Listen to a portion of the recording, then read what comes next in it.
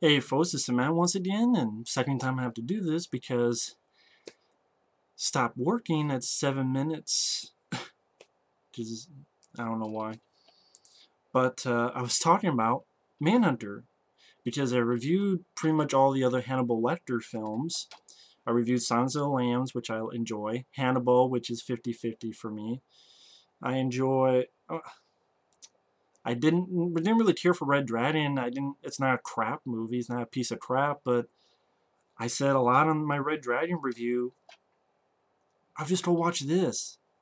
I mean, this is technically the first film with a Hannibal Lector character. It's based on the novel Red Dragon. I think they didn't want to use Red Dragon because at the time they thought it'd be confused. People would think it was a kung fu movie or something if you say Red Dragon, which is a silly notion. I mean, this could have easily been called Red Dragon. And this one, Hannibal Lector, he's in it for a little bit, played by Brian Cox, who I thought did fine. The cast, you have William Petersen as Will Graham, who, of course, most famous for CSI. I liked him as an actor. I know he was in the film To Live and Die in L.A., which I remember not caring for the ending of that film, but I haven't seen that film in a while. But William Petersen I always thought was a good actor. You also have Tim Grice. You have Joan Allen, who plays the blind lady, who kind of gets into a relationship with, we find out is the killer, played by Tom Noonan, who's played by Ray Fiennes in Red Dragon. When I say Red Dragon, I'm mentioning the 2002 film. This was a 1986 movie. You also have Dennis Farina, Stephen Lane, like I said, Brian Cox. I thought Michael Mann did a really good job directing this. I'm a fan of Michael Mann. I really enjoyed Collateral, Heat, films I would like to review one day down the road. Did not see his new film Black Cat, but the running time just didn't appeal to me. Maybe I'll give that a look one day down the road when it comes out on DVD.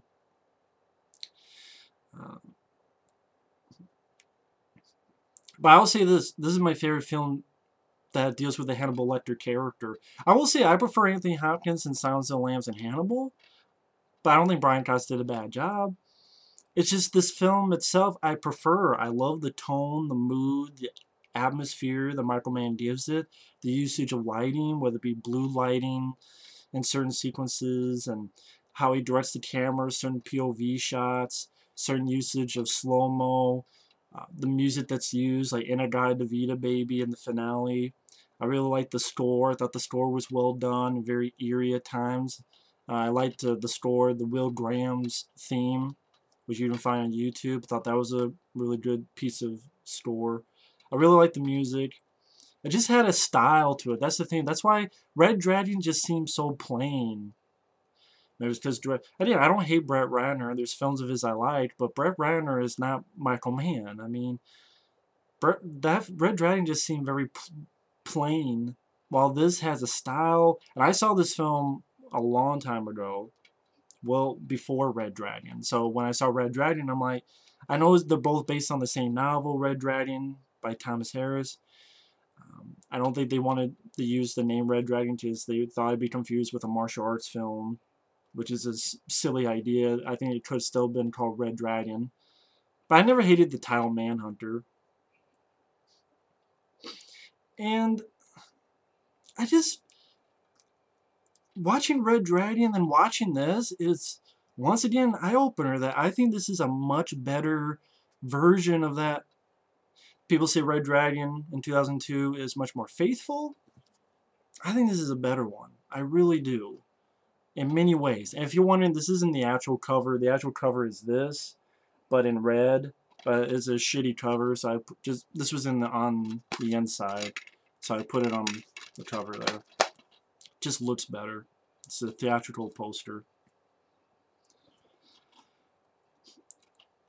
Why do I like this film? Again, I think Michael Mann did a great job directing. Has a solid mood, atmosphere. I thought you get more in-depth with the Will Graham character played by William Petersen. I didn't hate Edward Norton in Red Dragon. I didn't. But I do think William Petersen did do a better job because not only of his performance, but what they give him to work with. You really get a sense that he's really delving back into the dark world of getting to the mind of a killer, of being a profiler.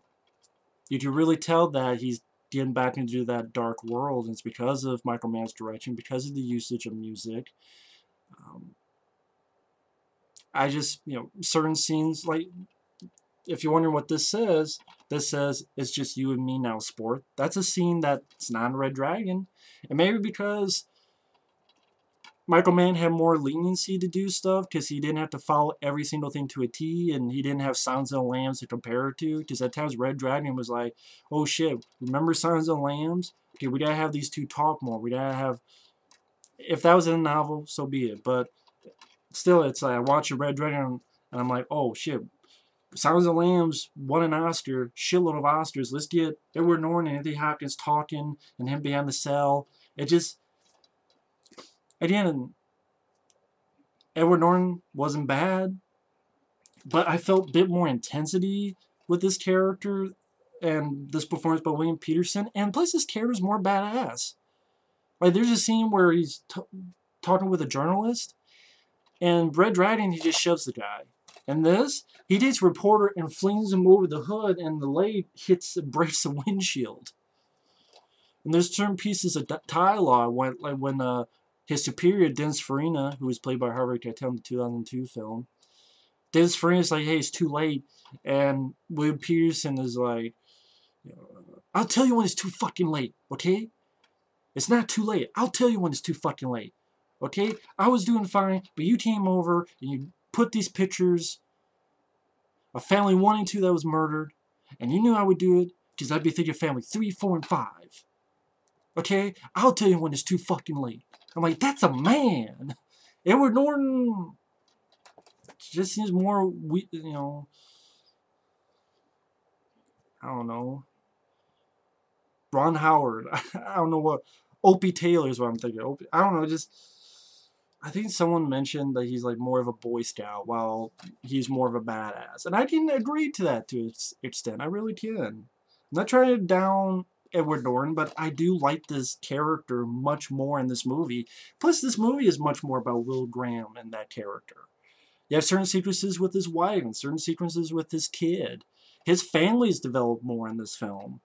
Not to the extent it has to be 30 minutes of them talking and singing Kumbaya and shit, but it's more certain impact so I can feel his family more. It's much more about this character.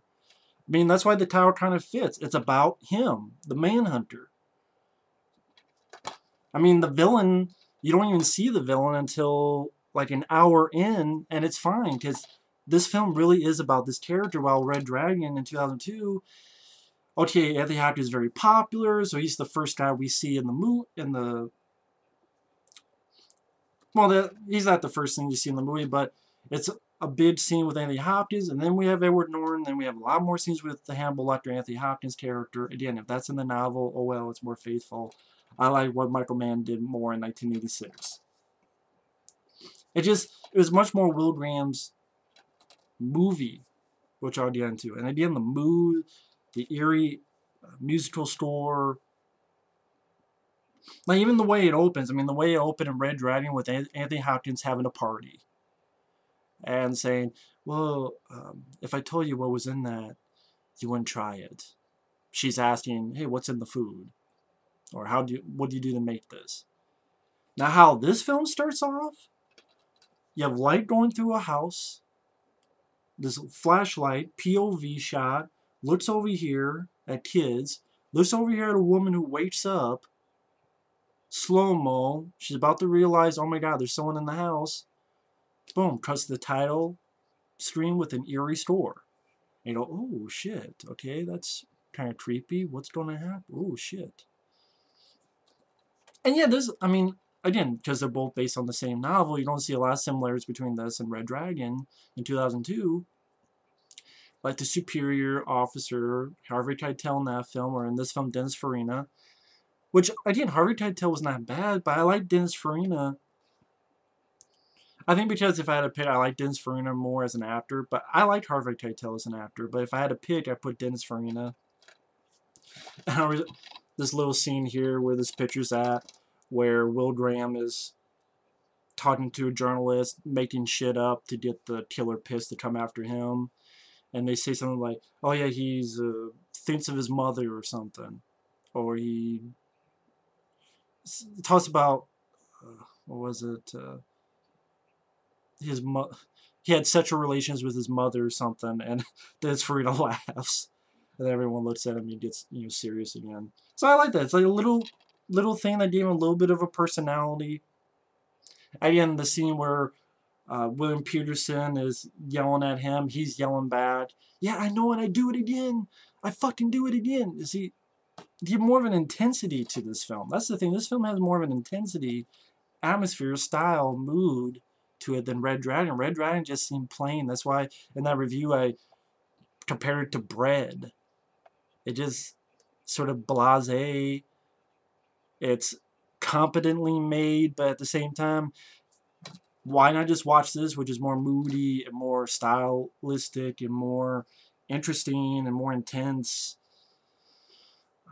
I mean, like I said, the way it opens up. It's an opera scene, and Red Dragon's an opera scene. And then he's talking, and then Edward Norton comes in, and they have a little, scuffle. Here, creepy, flashlight, who is it? Point of view, slow-mo, woman waking up, already see, as you know, her killer, eerie score playing. And like I said, like Red Dragon in 2002, Superior talking to Will Graham, here played by William Petersen, him looking through the house, investigating. But even this, I like the way it's done in this film more than Red Dragon. I like the way it's done here when he's investigating, because Michael Mann gives some interesting shots, some POV shots. There's a shot on top of a door when it opens, like the shot's right here and the door opens and you see the William Petersen walk through. And one thing I didn't mention in the Red Dragon review, I seen a moment of acting I did not like for Edward Norton. There's a scene where, actually I'll get to that a little bit because that doesn't come yet in this movie.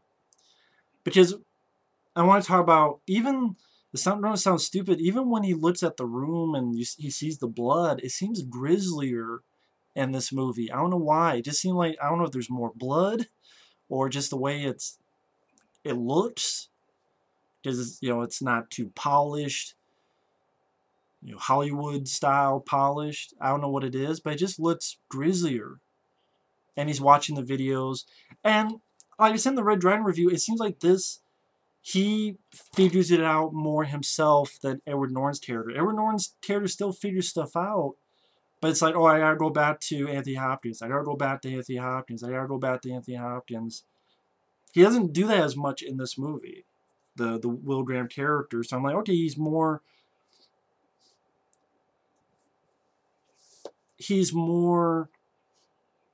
of a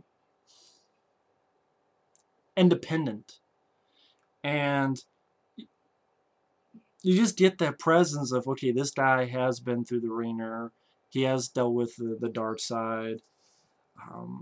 While Edward Norton, again, someone said it best, he kind of looks like a Boy Scout.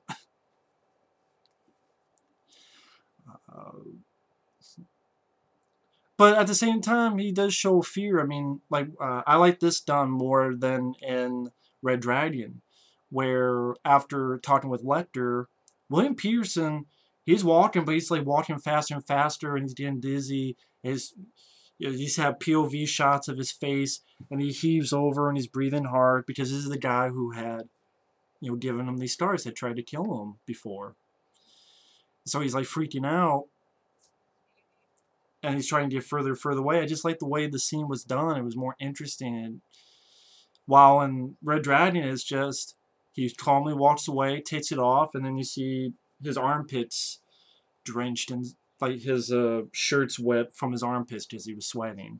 And I'm like, okay, all right. I get the idea, but it's just, I don't know if I want to say more visceral, but just the way they did in this film, I'm so excited I dropped it. Just made more of an impact. But I was, like I was saying, he's the character in both this and Red Dragon realized, oh, wait a minute. There's talcum powder residue, but there was no talcum powder in the house. Oh, let me guess, you probably took your gloves off, right? When William Petersen does that realization, it seems more real. It seems more believable. I don't know how to describe it. He seemed more real and believable when he's delivering that dialogue. That's one scene in Red Dragon that I thought Edward Norton's performance was a little bit over the top. Maybe just the way it was shot, because Edward Norton's like right here is like, you took your gloves off, didn't you, son of a bitch? Like, but here is William Petersen looking, because William Petersen looking at videotapes. He's like, yeah, you did that, didn't you? Yeah, you did this and you did this. William Petersen just seemed more real. It seemed like the character had a bit more depth into this film. I don't know how to describe it. This is why I wish I could use clips. Because I just compare them both. Here's a clip from this movie, here's a clip from that movie. It'd be much easier to explain than just try and do it verbally. And like I said, I mean, it has similar stuff. You have the reporter that had taken pictures of him when he was in a hospital. But again, Edward Norton just shows Philip Seymour Hoffman. But William Petersen, he takes Stephen Lane, who's the reporter, flips him over on a car so that the guy's leg bashes and breaks a windshield. I'm like, that's more of a badass. He has more of a physicality than Edward Norton's character. Now maybe you could say, well, would you really buy that with Edward Norton? Well, still, I mean, I'm just calling it like it is.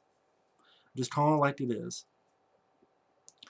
But I mean, you do have stuff like him seeing Hannibal Lector, and I thought Brian Cox did fine.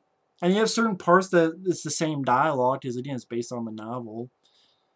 Again, I would say I prefer Anthony Hopkins, but again, like I said before in other reviews, I thought Anthony Hopkins' performance in Red Dragon wasn't too great. Well, I thought he did a much better job in Silence of the Lambs. I thought he did a better job in Hannibal. And if someone asks, I did not see the Hannibal TV series. I'm not interested in. And if I haven't said before, I'll say it now. I'm not rewatching Hannibal Rising. I saw that once and it was a piece of shit. Useless prequel. Don't need to be explained type of shit.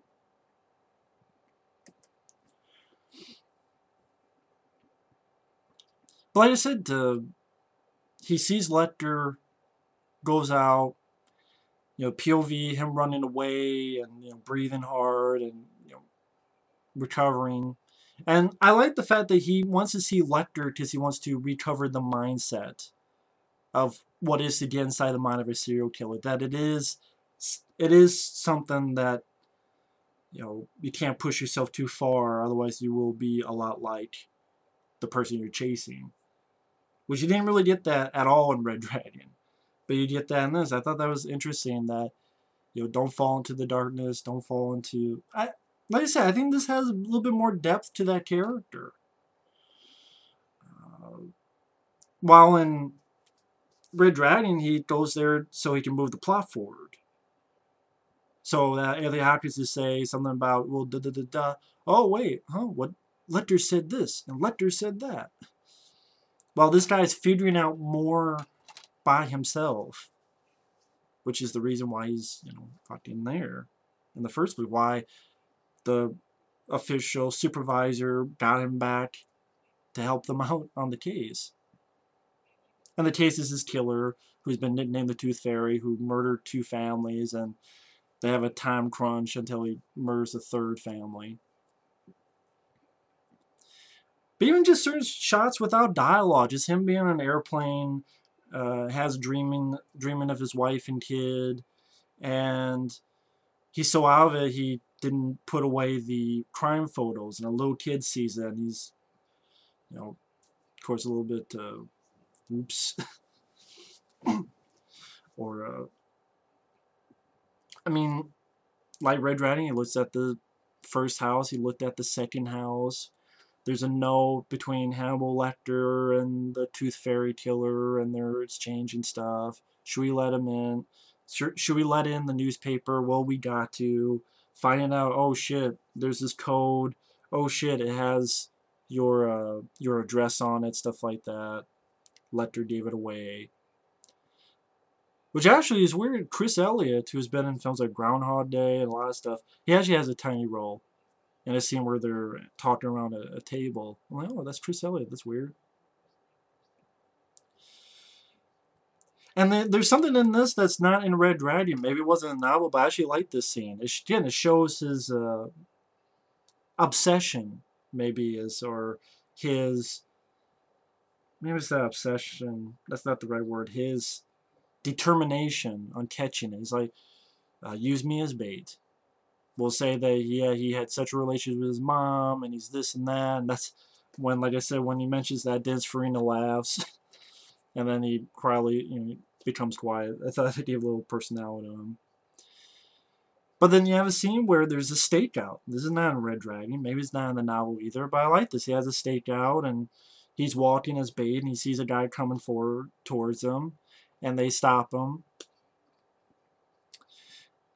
And you get that shot, if you've seen promotional materials, there's a shot with him with a gun like this. That's from this scene here. I like the way the shot's structured. I like the angles they use. I like when they get the wrong guy, the guy says, "Why you moving slow motion, man? Huh? I'm being mugged." Telling the cops, like, "Why you moving slow motion? Don't you see I'm being mugged?" I thought that was a nice little funny line. Yeah, the reporter gets grabbed, and I thought the killer, Ray Fiennes, again, was not bad acting-wise, but I thought Tom Noonan was much better. Nothing against Ray Fiennes, I don't think he did a bad job, but Tom Noonan, he was creepier. He was, you didn't see the killer at all until an hour, like not even his hands or anything, at least that I remember, until like an hour in. And the first time that we see it is when Stephen Lane, he hears the voice, opens his eyes, and he has that horrified look. And then you see Tom Noonan, that creepy thing where he has half his face covered. And I just like the way that scene was done. Do you see? Do you see?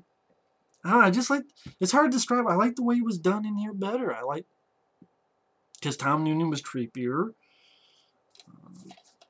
I like the setting that they use more. That backdrop that they use more, and just the editing. I don't know how to describe it. Just something about it. I like the way it was. That scene was done here more than in Red Dragon, and even the reveal where actually before that, because of course that's when the reporter dies. Another piece of dialogue I really liked from William Petersen's character, where he's talking to the journalist. This isn't Red Dragon, but it made this character even more of a badass. Where the reporter Stephen Lane asks him, does this affect your sex life or something like that? And he's like, no, it doesn't affect mine. It affects yours. Go fuck yourself. I thought, yeah, William Petersen, he is more of a badass than Edward Norton. But at the same time, he has more of a intensity, really going in depth to find this killer. And jump ahead, there's certain dialogue scenes that he has with his wife, like the wife in Red Dragon. Really, she's there so that he can train her to shoot a gun, so she shoots the gun at the end to kill the killer. Here, there's certain scenes of dialogue where she's like, you shouldn't be doing this. You don't make yourself sick. But she's not being a bitch about it either. She's just being a good wife. Worrying about her husband. And then later on, there's a good scene with his son. I don't remember much of any actual dialogue scenes between him and his son in Red Dragon. But again, it made the family more in this film than in Red Dragon.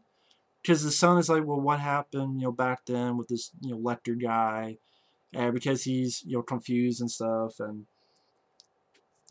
a father having to explain to his son what happens and the evils in the world and what happened to him. And that, I had to think like him.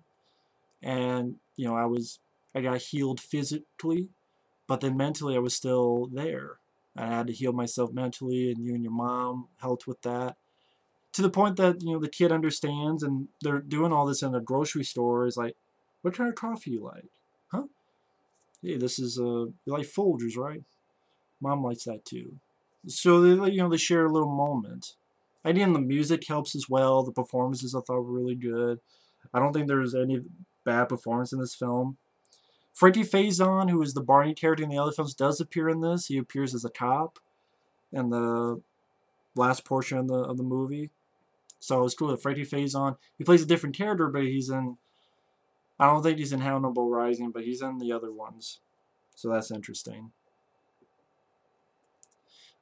But again, there's certain pieces of dialogue, like he pushes his wife and kid away, not in an asshole way, but like, I gotta do this, and he's gotta be alone in his mind frame. So he's like sitting there, and is like, you see in the trailer pretty much. You watch the trailers at the end of the trailer, and he goes, "Just me, what was it? One get the dialogue right. It's just you and me now, sport. I'm gonna find you, goddammit." Good moment again. It's like, okay, I'm with this guy. I'm with this character. I really am. And even little stuff like, okay, they both have the scene with the reporter, and the killer has the reporter, and you have the scene where the reveal of the reporter in the wheelchair on fire. But I like the way it was done here, where there's a guard, it cuts, and you just see this blue glow. And like, what's that blue glow? Because you're supposed to be, this is the first time you've seen the film, you have to know what's going on. Oh, what's that blue glow? Orange glow. It was blue. Man, the flames would really be hot if flames are blue. But isn't that what it is? If a fire is really, really hot, it's blue? Maybe I'm wrong. Maybe I'm thinking of, I always think of an oven. Sometimes I see blue on the oven. But you see this orange glow. What is that? And then it cuts, the guy's horrified, and then the wheelchair goes right towards camera on fire.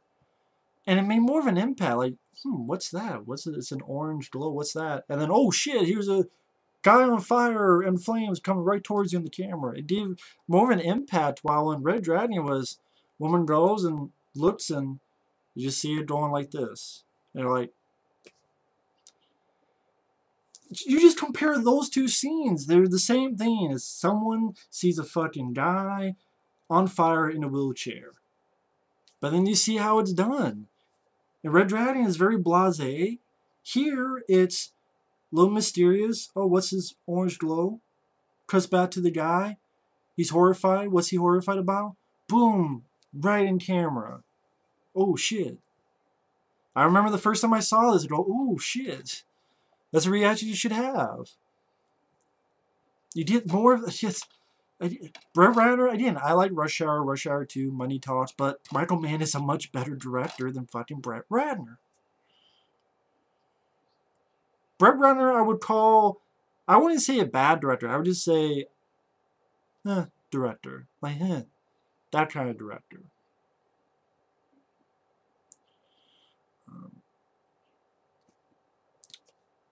And you do get the stuff, the killer, falling for this blind woman who's near at his workplace. She does stuff to help his work. He works at this, as we find out, this video stuff. And, takes her well, she's blind, she can't see, to feel the tiger, like you see that in this film, you see that in Red Dragon. Little differences. You get the idea that the girl gave him a blowjob, while here it's, they have sex. But little stuff like, in a way, Red Dragon, they try to make you, the sort of dynamic of, no, I don't want to shoot her, no, I'm going to shoot myself, this and that. They don't really do that in this, which I prefer this, because it just made the villain creepier, made the villain, I don't need to feel sorry for the villain. I don't even feel sorry for him. I don't, oh, poor baby. I know that shit, I know that's stuff in real life, but it is a movie at the same time. Sometimes I didn't appreciate that, didn't need it. And it was I like the fact that it is Will Graham's story. It's not, let's spend 30 minutes on this. Oh, wait, where's Will Graham? No, it's, you get an, I did just the amount of time I need for the killer, Tom Noonan, just the amount of time of the woman, Joan Allen, that he's seen, who's blind. I did enough. I did just the right amount. I don't need any more. Same with the Hannibal Lector. And Red Dragon is like, okay, uh, it seems less of Will Graham's character's movie. Maybe that's not the right way of putting it, but there's a lot more of the other people getting screen time, while this is more of the screen time goes to the Will Graham character, which I liked because I was with him. I was behind him 100%. Like another scene that they do in this, which they don't do in Red Dragon, when the character in this, William Petersen, he goes back into one of the victims' house, and he puts himself in the killer's shoes, saying, I'm doing this, I'm doing that. He even pictures himself in the room with the victim, and I like the way it's done, really cool, where he sees the victim, because the killer put mirrors in the eyes, and you see that, the mirrors in the eyes, and she's looking like this, and just really weird, creepy look to it. And I thought that was really cool. I thought it was a really cool way they did that. And him sort of picturing himself in there. It's like, okay, I do where this guy's going. And then he's more intense, where he's like, I'll tell you when it's too fucking late. Because Dennis Farina's like, it's too late. It's getting about the time that he's probably going to do this. And he figures it out on his own.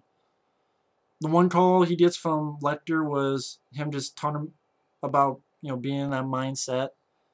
But he figures it out on his own. He doesn't figure it out because of Lecter. He figures it out on his own, which I'm like, yes, that gives me more thumbs up to the main character. It shows that, okay, there's a reason why people go to this character to be a profiler. This is him getting into the mind frame. He's actually pushed away his wife and kid. He's, by himself, delving back into that mindset. You buy that hook, line, and sinker in this film with the store, the mood, the atmosphere. People are like, oh, you're pepping this up. I think this film did inspire films like Seven. You have a lot of other films like Copycat. Other those kind of movies. I think they did, CSI, all those shows. Not just because this guy starred in CSI, but you can't tell me that they didn't look at this film, because this film didn't do much when it came out, which sucks. This is just the same IMDb rating as Red Dragon. I think that's horseshit. Because I think this is a much better version of Red Dragon. It's more stylized, more interesting, more intense, more moody, more stylistic.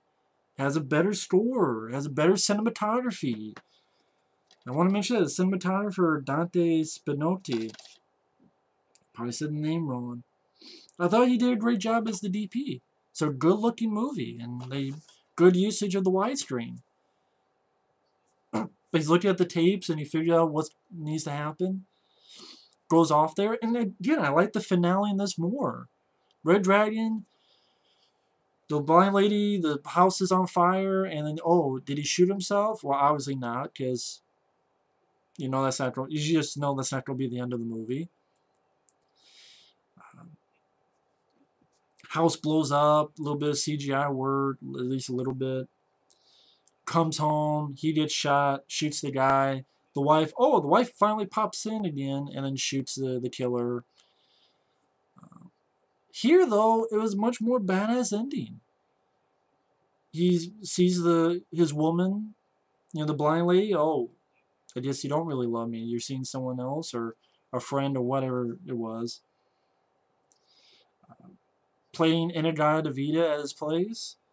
And just as badass. Just, they get there. William Petersen sees that this girl, Joan Allen, is in danger. Runs in. The music is soft. Slow motion. In-A-Gadda-Da-Vida. Gets sliced up here on the face. Gets knocked out. Other cops come in.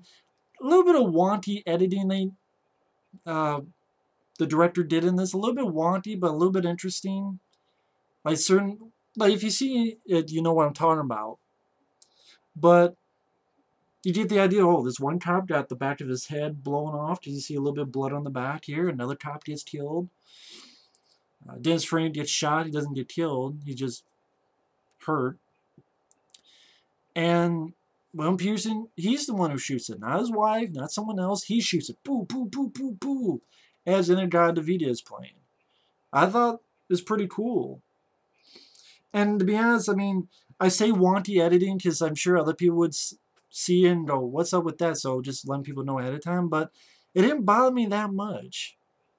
It's a little bit weird, but I'm like, okay, it's kind of interesting as well. But I thought it was badass. William Petersen fucks him up while Iron Butterfly's playing. That bows before slow-mo right through the big glass window. And then, has a final shot with him, his wife and kid. Got a bit of a scar on his face because of that. That big old cut. I just really enjoyed this movie. I thought this film was... And apparently, I think like people like Brian Dennehy and Jonathan Lithgow and such were up for Hannibal Lector, and Brian Cox got it. But Hannibal Lecter is not in it that much, but I don't think of it as a Hannibal Lecter movie. You want to see a Hannibal Lecter movie, see Silence of the Lambs, see Hannibal. If you want to see a cool procedural, I don't know if you want to call it crime thriller, I don't know what the hell you want to call it. I like 7. I'd probably say I prefer this over 7, but I do like 7. But you can't tell me that 7 did not see this film and go, You can't tell me that. You can't tell me that David Fincher didn't see Michael Mann's... I'm sure he saw a lot of Michael Mann's films. And you can't tell me he didn't see a film like Manhunter. Which is the end of... Again, the fact it has the same rating on IMDb as Red Dragon, I think is bullshit. I just think this is... I think the character, the lead character, has a bit more depth and intensity than Edward Norton's character had. I thought... Again, I do think Anthony Hopkins was chewing the scenery a little bit in Red Dragon, so I prefer the Hannibal Lector. I prefer Silence of the Lambs and Hannibal. Yeah, I like Anthony Hopkins, but not in Red Dragon. Not much in Red Dragon. So I give it to Brian Cox. Brian Cox wasn't bad. And yeah, I thought William Petersen did a really great job. I do think Edward Norton wasn't bad, but I do think William Petersen did do a better job, much more intense job. But I think that's also because of Michael Mann, who he actually did the screenplay. So he did the screenplay and directed it. I mean, it's based on Thomas Harris's novel, but Michael Mann did the screenplay and directed it. So, sure, a lot of it's due to him. Again, some of those scenes that are not in Red Dragon, like it's just you and me now, sport, or I'll tell you when it's too fucking late, or my sex life, no, it affects yours. Go fuck yourself. So give character a bit more intensity and badass to it. And Tom Noonan, again, Tom Noonan is much more creepier villain. I definitely think he's better. Ray Fiennes is not bad. I just think, this character, this villain, is just a creepier villain. Creepier version of the Tooth Fairy. And William Petersen is much more intense and much more interesting character, to be honest. To be honest, the character in Red Dragon, Edward Norton's not a bad actor, not bad acting, wasn't that interesting of a character. It just makes you go, it makes you think of Silence of the Lambs 1.2 or 1.3 or 2.4 or whatever, how you want to call it. It's, do you remember Silence of the Lambs? Which I know is the point, but still, I didn't watch. You didn't watch this movie just on its own. Fuck Red Dragon. Just watch this movie. I don't know. I'm sure this has been going on too damn long. Yeah, 40 minutes, pretty much shit. But yeah, I think it has a great mood, atmosphere to it. I think it has a great music choices and score. I think William Petersen does a great job. I definitely give high praise to this film. I have no problems with. I think I've said like a couple little nitpicks, but if you're wondering, there's about an 18-minute featurette Inside Manhunter, which stars William Petersen, Joan Allen, Brian Cox, and Tom Noonan, and then a little featurette on the cinematographer Dante Spinotti, and the trailer for the film. But yeah, Red Dragon had a shitload more than this film does, and this film deserves it more. And of course, that film I think was a hit, and to me, this is just a much better version. I've said that like 10 times now. I'll say it number 11. I think it's a better version than Red Dragon. It's more interesting. It's more. It makes you feel more. I mean, it's more style. It's better directed. I think the much more interesting version of the main character. And just has a good, solid mood to it that Michael Mann does at times, like Collateral and so on. But yeah, big praise for Manhunter. Really enjoy the film.